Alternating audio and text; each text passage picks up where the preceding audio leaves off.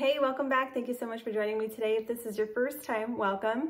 So this week I have a lot of things in my fridge, freezer, and pantry that I need to go through. So I am going to go to the store and pick up a few staples and then give you several recipes for what to do with all the things that are in the fridge and freezer. So let's go.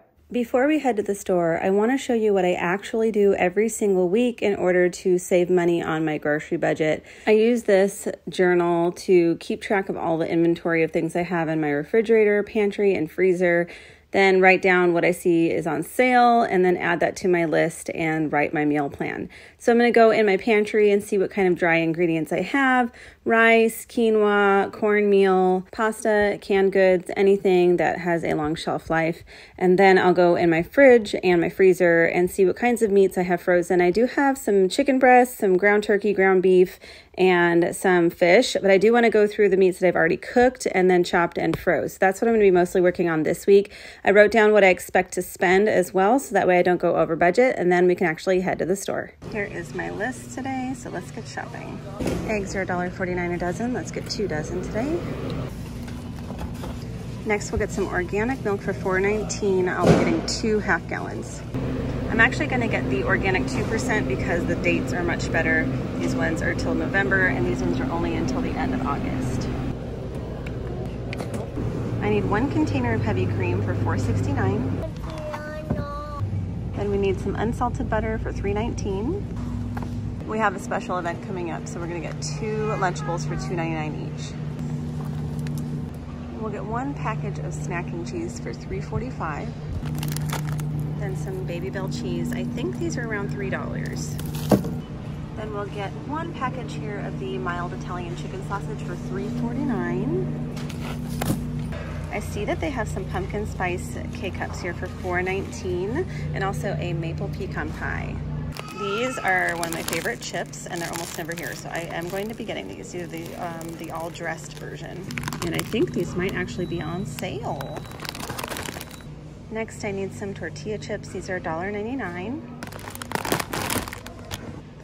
Then some medium salsa for $2.19.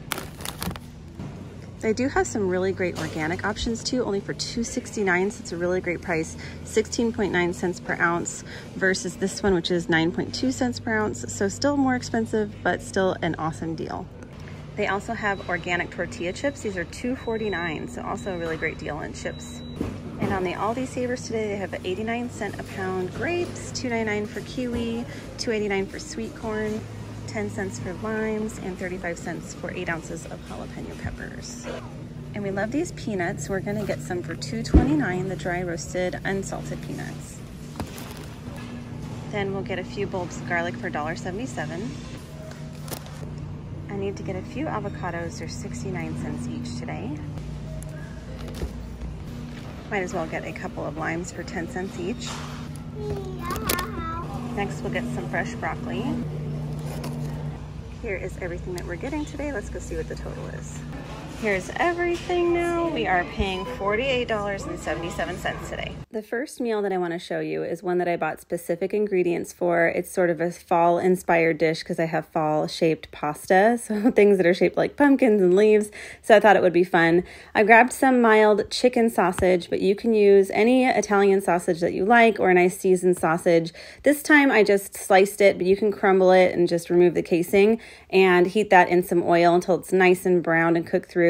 Then remove that and set it aside and add some garlic. Just saute that till it's fragrant and then add the chicken broth, or you can use vegetable broth. Either one works fine, but just make sure that you're scraping the bottom of the pan to get all of that flavor that's stuck on the bottom. Get that all up. Then you can add the pasta. I should have waited to add the pasta after I scraped the bottom of the pan. Then add some water and just make sure that the pasta is fully covered with the liquid. You can add a little bit more liquid if you like. Then add some oregano and a little bit of pepper. You can add salt if you like, but the chicken broth I'm using has sodium in it, so I didn't want to add any extra salt at this point. You can always add salt later too, just before serving if you feel like there's not enough flavor, but that's totally up to you. So I'm going to bring that to a boil and then add my chopped broccoli on top. I'm not going to mix it. I'm just going to add my lid on top for a few minutes, and then I'll stir every few minutes as well, just to make sure that the pasta doesn't stick to the bottom of the pan. Then I'll put the lid back on and continue simmering until that pasta is completely cooked through. Give it another good stir. And again, it is going to stick to the bottom here and there, so just keep an eye on it and make sure that you're stirring it. Then I'll add in the heavy cream. It's just a little bit, and you can definitely skip that and do milk instead. Then I added some sun-dried tomatoes because I had those on hand, but if you had roasted red peppers, you could add that. Then add that sausage back in, and some Parmesan cheese and a little bit of lemon juice. Now, a quick note about the sausage. You could skip that if you like. It will change the flavor quite a bit, but it would still be absolutely delicious. So if you're looking for a meatless meal, you can definitely change it up and try it a different way. So delicious though. You've got to try this one. I highly recommend it. For breakfast, we had a Crenshaw melon that I harvested from the garden and finally got to slicing that. Then I have this buttermilk pancake mix in the pantry from Costco that I bought a few months ago. And every couple weeks I make waffles and pancakes and sometimes top it with cottage cheese, a little bit of maple syrup, and slivered almonds. It's delightful. And of course, I harvested things from the garden, jalapenos and tomatoes and zucchini, and just a lot of tomatoes. I froze most of them, but I did use some in the recipes. Next, I'm going to be using that zucchini, just going to dice it and put it in some boiling water. And I'm actually going to be making some ramen with this, just instant ramen, just with a little bit of extra flair with that zucchini. And I know a lot of people don't have a garden to harvest, so you can just grab whatever kind of veggies you have in the freezer, cook those halfway through, then add the noodles, cook those the remaining way, and then just add 1 out of the 2 packets of seasoning, or just half a pack of seasoning, because it's a lot of sodium. So if you're looking to reduce the salt, you can. It tastes delicious that way as well. And that's it for that one. Super easy lunch idea. Next, we're just going to make a simple taco or burrito for dinner using some already cooked chicken I have in the freezer. The trick to making the chicken taste delicious from the freezer is to actually saute it in a pan. I don't think it tastes very good coming from the microwave, but that's just me, and it's up to you. And then I added some taco seasoning just for a little bit of spice, and then I added that to some warmed tortillas with any kind of veggies, some Greek yogurt or sour cream, cheese, all the fixins, and it was a really delicious and filling dinner. This next dinner idea is a sheet pan meal. I love sheet pan meals. They're so easy. So I'm just going to line my sheet pan with some parchment and put my partially frozen chicken down with a little bit of olive oil, salt, pepper, and garlic powder, and some paprika, but you can use any seasonings that you like. My chicken's partially frozen because I just did not thaw it all the way through. So you can use, fully thawed chicken. It doesn't make a difference here, but if it's a little bit frozen, that's fine too. That's just mom life for me. So then I'm just going to add all of those tomatoes. I just sliced them in half and put them with the cut side facing up.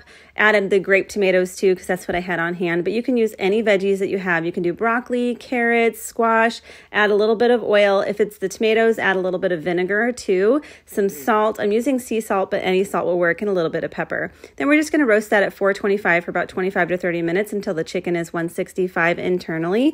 And that's it. It's so easy. Just make sure you rest the chicken so the juices go back in. It's going to be really moist and delicious. Next is just my super easy dinner standby, and it's just loaded nachos, because you can use any meat you have on hand. Again, I'm using some chicken that I cooked a couple weeks prior and chopped it and froze it. And again, I'm just going to cook that through in a saute pan, but you can use the microwave if you like. But I like to season this with some taco seasoning if I'm doing any kind of nacho or burrito with my meat.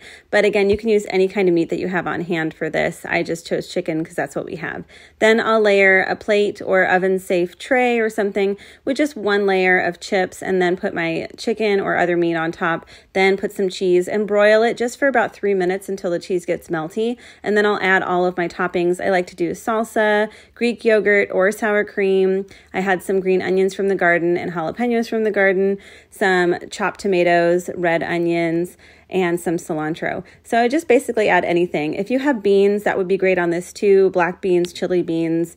If you don't have meat, beans will work in place of that too. Super easy. I hope you enjoyed the recipes and maybe at least got a few ideas for dinner this week. And thank you so much for watching. I really appreciate it. Give me a little thumbs up if you enjoyed this video, and I'll see you next time.